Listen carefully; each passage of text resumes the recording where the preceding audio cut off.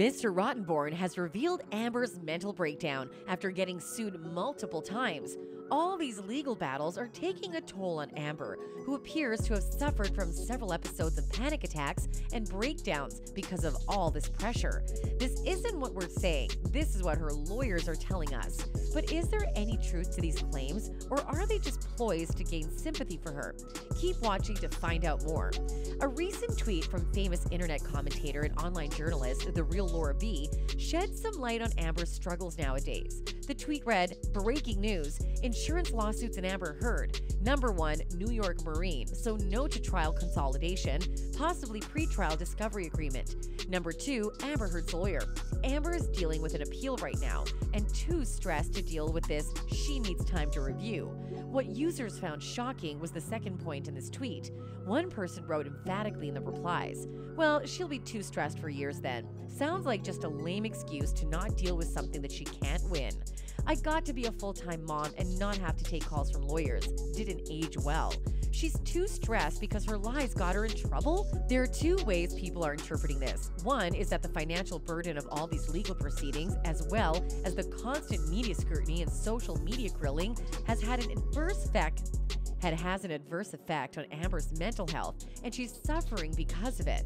Even though this is a possibility, it is highly unlikely that this is true. The other more plausible theory is that Amber and her newly hired team of lawyers, along with Mr. Rottenborn, have planned all of this out perfectly. By making Amber look like a victim once more, they can get an extension on the payment of bonds and the money she owes Depp. Before we move any further, we'd like to inform our viewers that the information mentioned in this video is not intended to hurt the sentiments of anyone mentioned or thereof. Everything talked about is either based on people's opinions or mere theories. For those of you who are unaware, Amber Heard has yet again changed lawyers in her attempt to force 2 insurance firms to pick up the bill for her libel payout to ex-husband Johnny Depp.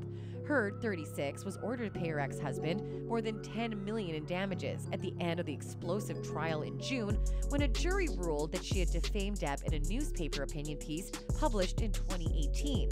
She's currently represented by David L. Axelrod and J. Ward Brown in her appeal of that verdict. The actress has also recently hired Kirk Passage on her legal team as an attempt to get multiple insurance companies to cover her legal bills, which may surpass $15 million according to Puck News. Puck claims that Heard's expenses soared over $8 million before the Virginia trial even began. Heard's team appears to want homeowners insurance to cover those bills. The battle concerns Travelers Commercial Insurance Company and New York Marine General Insurance Company. Travelers initially sued New York Marine in July 2021 to gain reimbursement for half of what is spent on defending a client that turned out to be Heard. Heard's homeowners policy with Travelers covered libel to the point of about $500,000, while New York Marine had issued her a general liability policy for $1 million.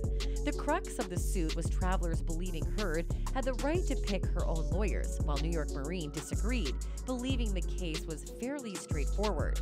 A judge agreed with New York Marine's desire to use local, cheaper attorneys. That's it for this video. Don't forget to like and subscribe. Goodbye.